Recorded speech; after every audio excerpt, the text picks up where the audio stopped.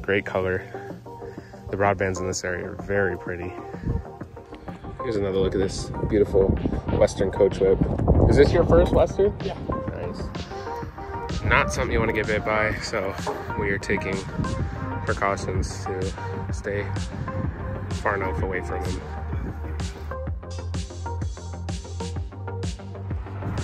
It's another beautiful day in Central Texas. Herping. Hi.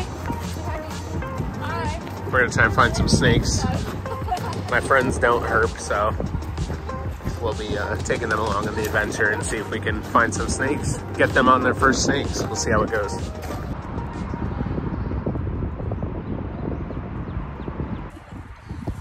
Look what we have here.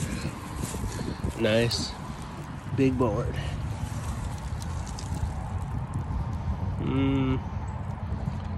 No snakes, just some bugs. Oh, what is that? Cricket?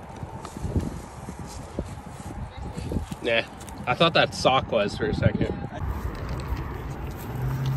There is like the biggest green anole I've ever seen in my life right there on top of that branch.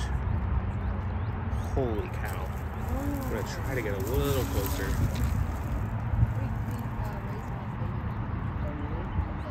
I don't know if you guys can tell, but that thing is huge. I've seen some big ones, but yeah, he's a big boy. Probably pretty old. You can see he's right in the sunlight, trying to absorb some of that heat. It was a bit cold this morning, which makes sense. That's why he's out here absorbing some sunlight. Oh, he's bobbing his head. You see him bobbing his head? That's cool. I think he's telling us we're in his territory. We just got here to this park, new park I've never been to before, and this is our first real herp of the day, but not a bad start. Got green anole number 2. He's kind of far, right there. Just barely see him hanging out in that branch. Sweet. The lizards are out. Welcome back to the channel. We are in a pristine swamp today in Central Texas. Gonna be looking around for copperheads, timber rattlesnakes, and any other cool stuff we could find. So let's get out there. I won't talk anymore. I will see you guys soon.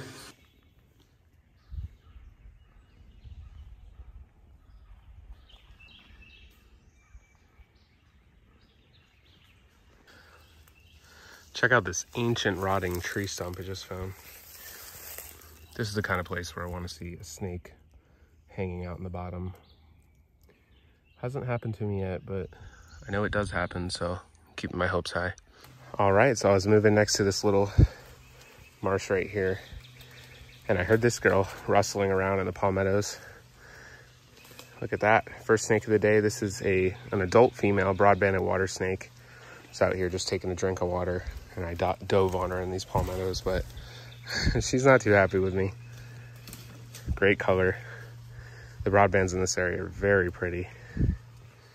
And at this size, for her to have that kind of color, not that common in a lot of areas, so it's pretty cool to see. Check her out. She's not too happy with me, so briefly take some footage, a couple of pictures, and then we'll let her go right here where I found her. So pretty though. Check that out.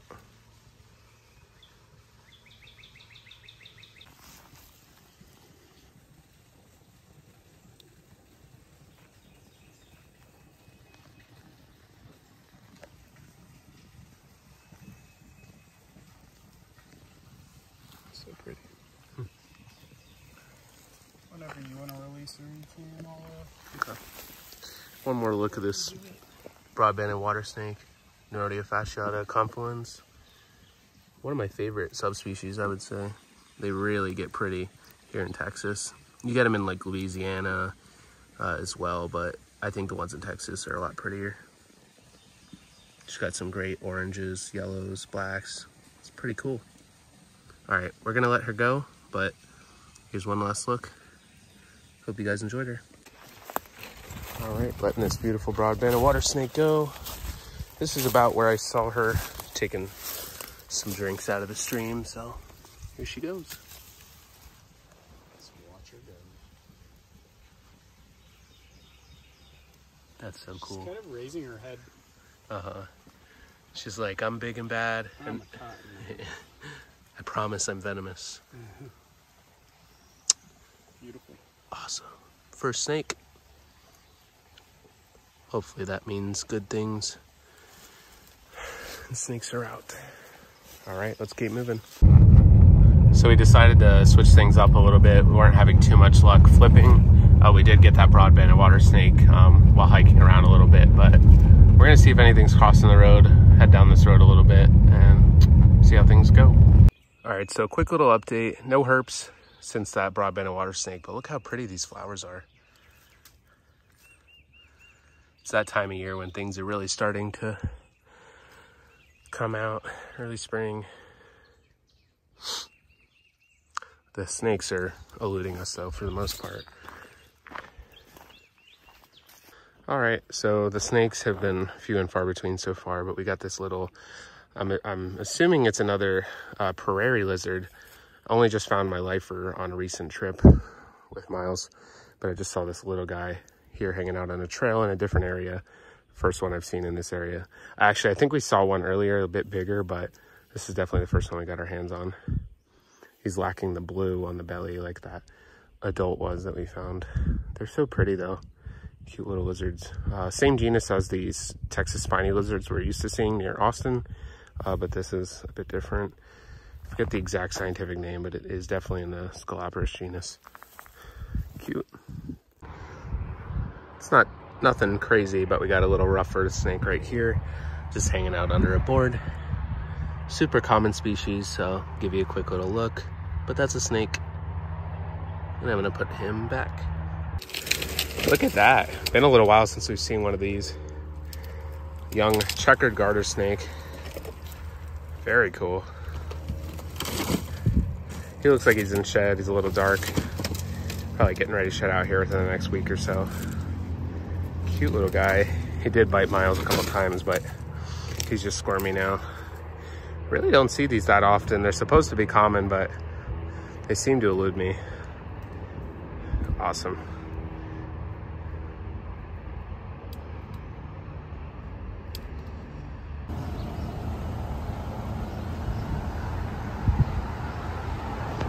Getting some tacos. Okay, so, all right. Oh no, he lost his tail. Oh, that's okay. Got a little Mediterranean, I think, house gecko. Miles just got a whip snake, and I just saw a western diamondback crawl up under this. Oh, there's a huge scorpion. We're under it. We're next to actually behind a McDonald's and a gas station right now.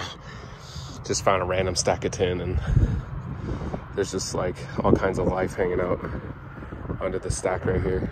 Look at him. There is definitely a rattlesnake under here, so we're gonna carefully flip this. But check out this coach whip. Heck yeah! Clean it up. Yeah, what a random stop. A coach whip, a rattlesnake, at least one. Good find, good catch. I didn't see him. He about slipped away. Oh yeah. I'm gonna grab. Gonna let this little Mediterranean gecko go. And then we're getting ready to lift the rest of this. Here's another look at this beautiful Western coach whip. Is this your first Western? Yeah. Nice. Miles' life for Western coach whip. Decent size. They do get a bit larger, actually quite a bit larger than this, but that's still a really good looking snake. Pretty relaxed too. They can be pretty feisty at times, yeah. Didn't even bite Miles, so how cool. I'm gonna grab some pictures and then we'll flip through the rest of that tin and see what else is under there. Cool. Maybe we should get pictures of it here. All right, so we got out this Western diamondback that we found. Somewhat. Miles is working with him right now. Trying to calm him down a bit.